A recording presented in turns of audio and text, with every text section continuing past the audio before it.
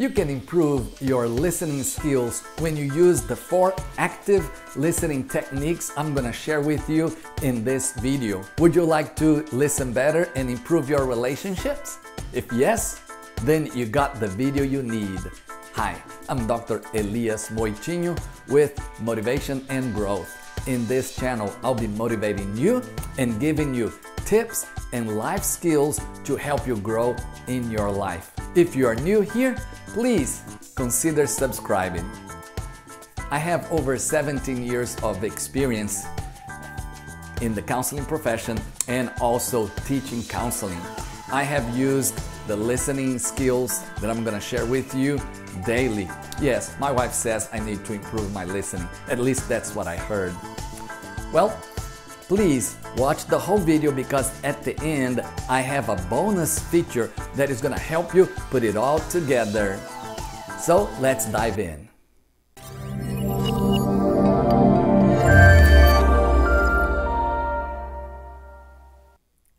The 4 active listening techniques are paraphrasing, reflecting feelings, reflecting meaning, and summarizing. These are techniques that counselors use every day to help them listen to and understand their clients. So these are secrets that I want to share with you because they are going to help you to become a better listener and also will improve your relationships. And guess what? If it works for the counselors, it can work for you. Paraphrasing. Well, the purpose of paraphrasing is to ensure understanding. It's to convey to the speaker, I got your message. I got you. I understand what you said. And what is a paraphrase? A paraphrase is a concise statement that you make, basically repeating to the speaker, concise statement, in your own words, what you heard the speaker say. So you may say, what I'm hearing you say is, or you may say, it sounds like, and then you say what you heard. But again, paraphrase is brief. Paraphrase is concise, okay? And what a paraphrase does, it lets the speaker know that you understood. It ensures understanding. Reflecting feelings. The purpose of reflecting feelings is to empathize with the person who is talking with you.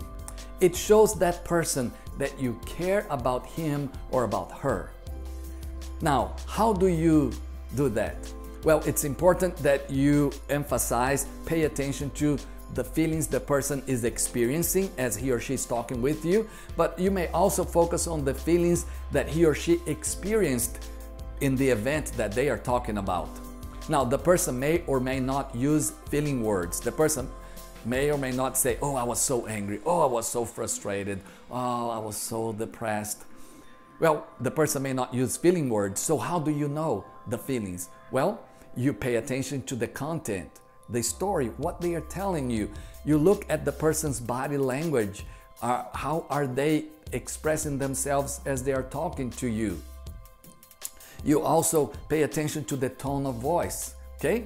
So nonverbal communication is very important.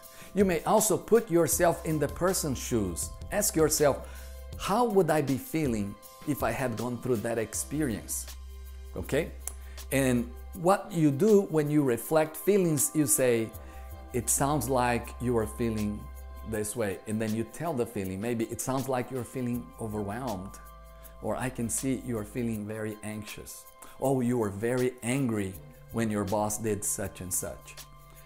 And what that does to the speaker is the speaker feels that you feel cared for. Yes, and that creates more connection and more trust. Reflect meaning. Reflect meaning focuses on the content and the emotions of the speaker. And the purpose of reflecting meaning is to take it to a deeper level of empathy. When you reflected the feelings, you were doing what? You were empathizing with the speaker. So when you reflect meaning, you are going to a deeper level of empathy. So how do you do that? Well, you identify the feeling the person is experiencing and you connect that feeling with the experience that the person is talking to you about. So you may say, it sounds like you are feeling very overwhelmed because you have too many assignments to complete at school, or it sounds like you're feeling too overwhelmed or very overwhelmed because you have so many bills to pay and you don't believe you have enough money to do that. And you are doing what? You are saying the feeling, and you are showing that you understand the reason why the person is feeling that particular way. And again, that leads to a deeper connection and trust. Now, the next skill is summarizing. The purpose of summarizing is to recap the conversation, especially when the speaker has shared a lot. Yeah, you're gonna talk to people and some of them talk a lot, and you have those friends and sometimes you feel lost in the conversation. So summarizing is a good skill to use with those people. And what you do is you restate the main topics of what you heard. You may focus on the themes that you heard, or you may focus on patterns that you heard. And you may say something along the lines of, okay, what I heard you say is your concern is in these two areas. You're concerned about your work, you're concerned about your finances. And you are pointing out the two main issues that you believe are the important issues for the speaker. And summarizing helps convey to the speaker that you are understanding, or you've understood what the speaker's main concerns were. Okay?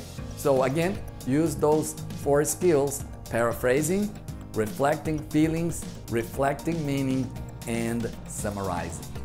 So, as promised, here's the bonus tip. You may have heard, practice makes perfect. Good practice makes perfect. So I'm going to encourage you to practice the skills.